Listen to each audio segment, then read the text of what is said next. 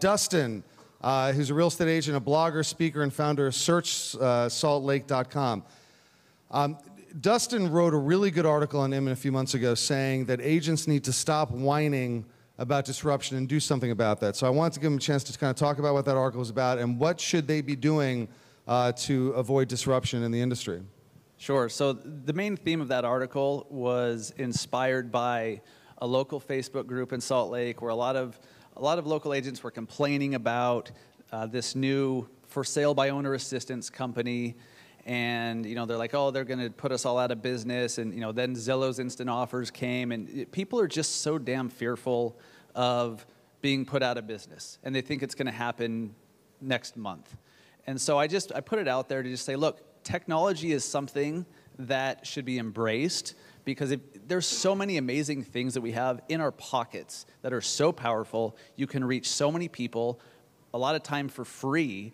But if you don't utilize it, if you don't embrace it, you're leaving money on the table. You're leaving, you're going to be left behind.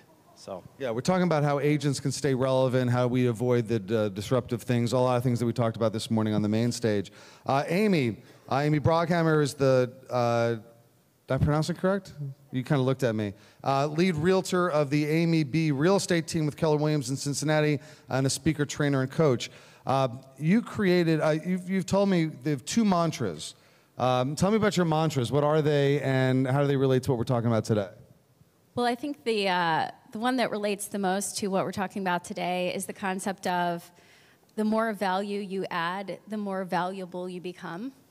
And it's just constantly reminding me and my team that if we're not adding value, then we're not going to be relevant. And that's something that I think a lot of realtors need to understand is you can buy a house online, but don't you want to show them how much better of an experience they can have and how much more confidence they can have if they're working with an agent? And, you know, just like what Dustin said, if the agents aren't adding value, there's going to be no reason for them to be chosen. So, you know, that's a concept that I learned very early. And back in the days when I used to sell copiers, my manager taught me that price is only an issue in the absence of value. And I know that there's a lot of discounting going on with the online opportunities. And again, if you're not showing your value, they're not going to buy into the opportunity. I want to follow up with that because I want to talk a little bit about what we do to add value. But first, I want to introduce John Sims, Director of Development at Lake Homes Realty, based in Birmingham, but throughout the country. Tell us a little bit about the business model because it's so different. I want to make sure they understand where you're coming from on it. Oh, sure. Thank you for that opportunity. We're the nation's only lake-focused brokerage that's out there, and being national, right now that means we're in 12 states, from New York down around through the Southeast and into Texas. I get the pleasure of researching literally thousands of agents, and I've traveled hundreds of thousands of miles to meet with many of these agents because with that business model, in the fact that we only want a very small number. We want a special operations team in each market. A small number of agents that are better equipped, more motivated, better educated than anyone else that can go in and do very well in that market. So I get to travel and meet with many of these agents. So if we were to sort of summarize kind of where we're coming from, at least from terms of the relevancy issue, you're talking about relevancy as a means of sort of staying in touch with technology and using it to your advantage rather than being afraid of it. You talked about adding value to the transaction because if you're not adding value, you're out. And your whole company is built on being relevant by finding a niche product and becoming experts in that niche product. So there's sort of 3 different ways in which we can kind of talk about that. What do you guys see as, I thought your point was exactly right, that this has to be the most insecure industry I've ever been a part of. I mean, I was a lawyer, and lawyers are horrible, and they're parasites on the whole world, and yet we were really proud. Like, we never worried. We never thought that, like, oh my God, this thing, we're going to put out of business. Like, you can't, every week Inman puts something out, and like, I get a whole bunch of text messages. What is this all about? So what, most recently was the instant offers things, but it's been a series, a cascade of things for the last 5 years. What do you think of as the biggest challenge we face And what are some of the ways in which we can combat it? What do you see as the biggest challenge to our relevancy as agents and brokers? Go ahead. I personally think we have too low of a barrier of entry in this industry. Amen. And I think that Half of you clapping wouldn't have made it over a higher barrier. What are you talking about? Raise that barrier now that we're over the wall. Yeah.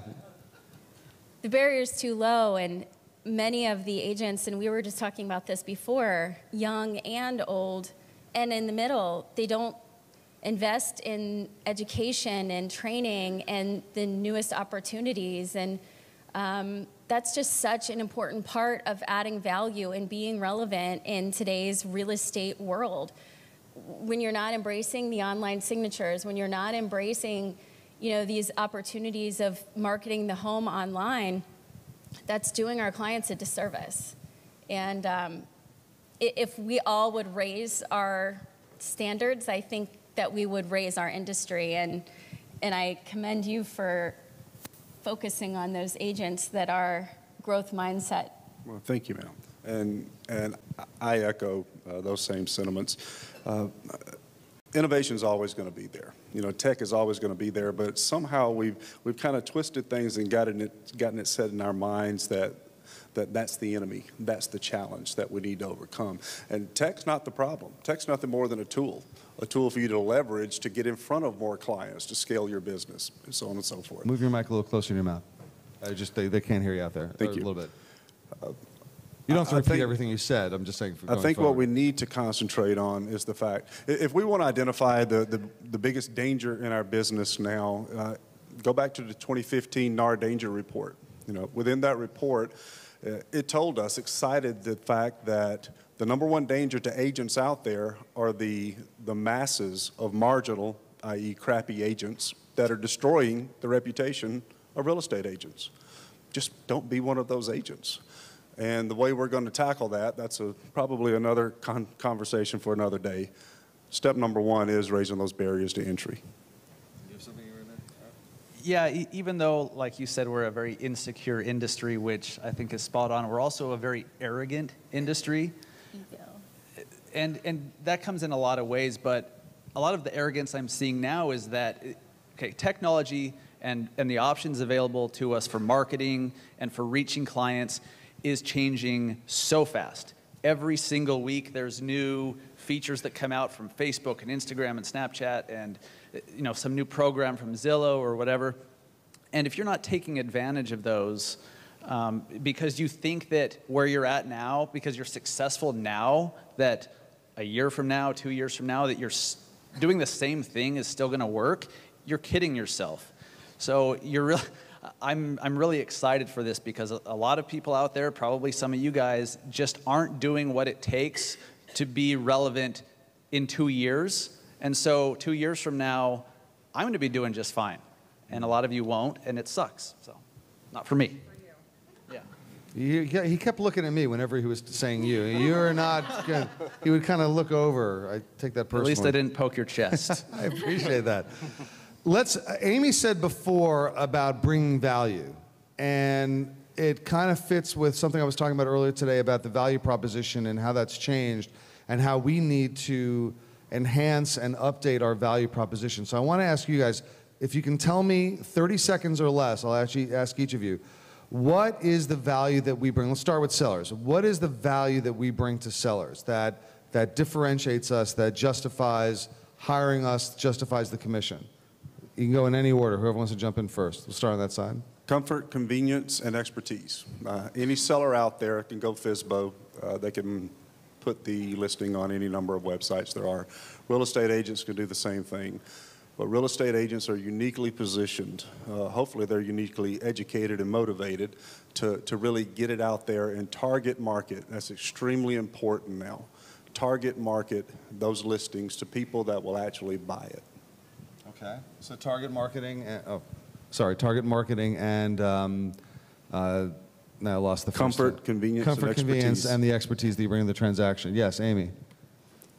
The thing that resonates the most with me is the opportunity that we all have to be honest with our clients and to truly tell them the truth about their property in terms of pricing, preparation, and motivation, and making sure that we're not taking a listing that we know is priced too high or that won't sell, because again, that's lowering the bar. And I begin every transaction with a client by asking them the question, do I have permission to be honest with you? And that sets the stage for the rest of our transaction, and it's the most important question that I ask. That's a great question. Can I have permission to be honest with you? Your house is overpriced and you live horribly and we have to clean everything out. That's a very difficult discussion to have. And it's good to get the permission to be honest beforehand. Yeah, go ahead. The whole what is your value question, the answer to that is so personal for so many of us. And to be honest, I have a hard time trying to make it sound like I am the only one in Salt Lake City who does A, B, or C. Because there's so many of us. I don't think that's true. There's a lot of great agents.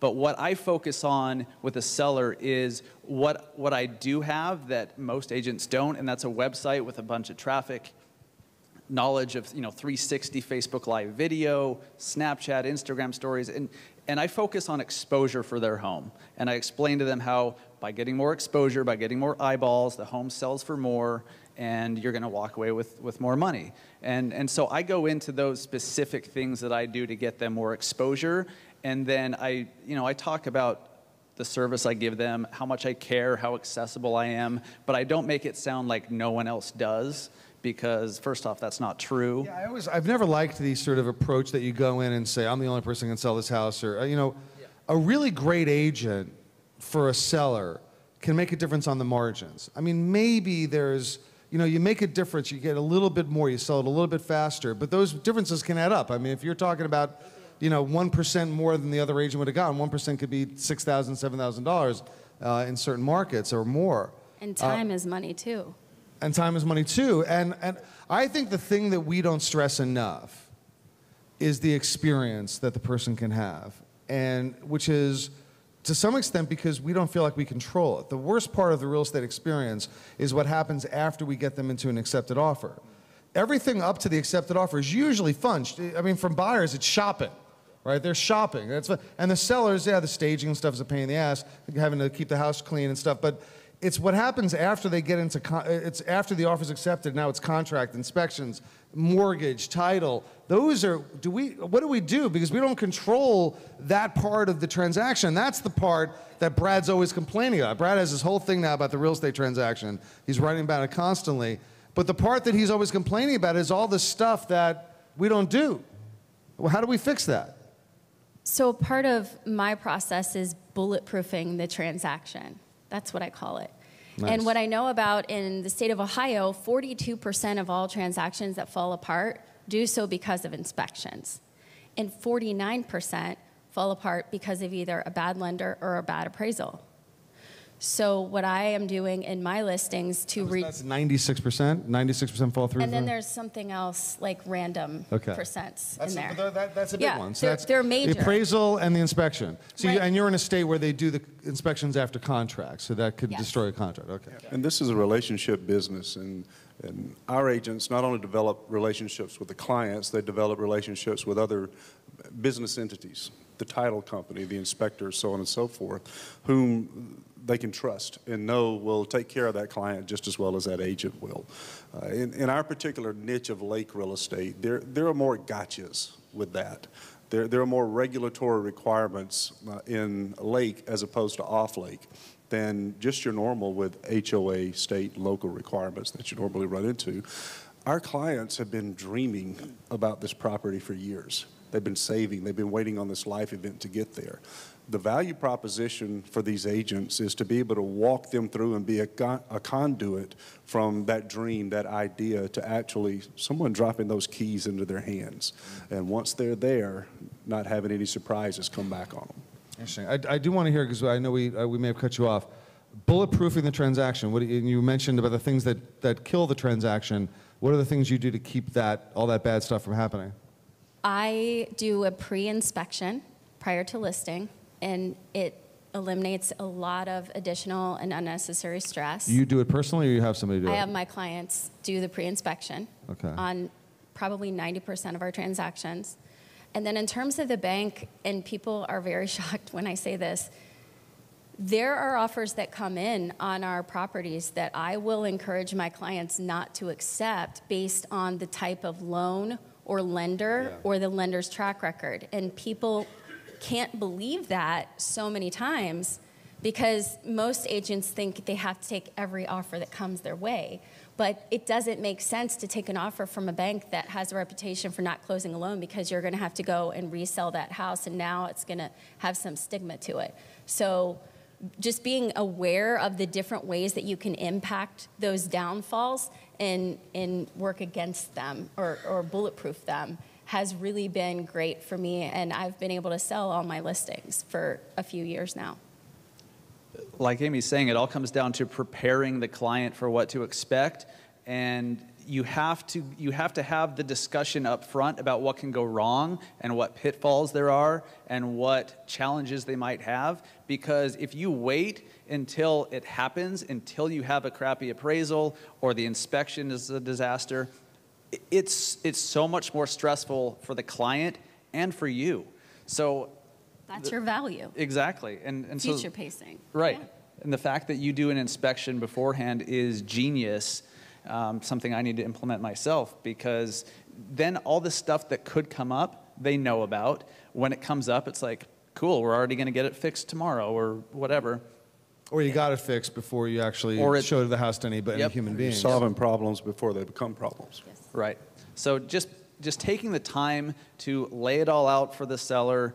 And the same on the buyer's side. Let them know what to expect. Let them know the pitfalls and appraisals and inspection and earnest money and everything. You just have to take the time to prepare them for that process. I asked before. Oh, you got something to jump in on? It's just about communicating well and often. I'd asked before, what is the value we provide to sellers? So let me flip it around. What is the value we provide to buyers? Buyers, for the most part, they're looking in such a narrow market that they find the new listing that hits the market before their agent does, since their agent is trying to watch lots of different market segments for lots of different clients. It's impressive how quickly they find on top of the buyers are. Yeah, the buyers. So the buyers have incredible search technology at their fingertips. They don't need us to open the door anymore or to tell them what's for sale. They can find that out. So those were two of the things that 20 years ago was the big value we provided, and they're gone. So what is the value we now provide? What's the value we provide now to buyers as opposed to sellers? So in my market, it's a very, very hot seller's market. So I explain that, first off, if you have the expectation of finding a deal, you're not going to find a deal. And, it's just not going to happen. So I explained you're probably going to have to pay way more than what they're asking. And so I just explain, it's kind of my secrets on how to get deals. I love the idea under that educating the client about what's going to happen in the process is so important in terms of preparing them for that. Getting them engaged in the process so they're not just sitting back, that there are no surprises. A lot of times we treat them like they're timid little rabbits eating out of our hand, and we don't want to scare them.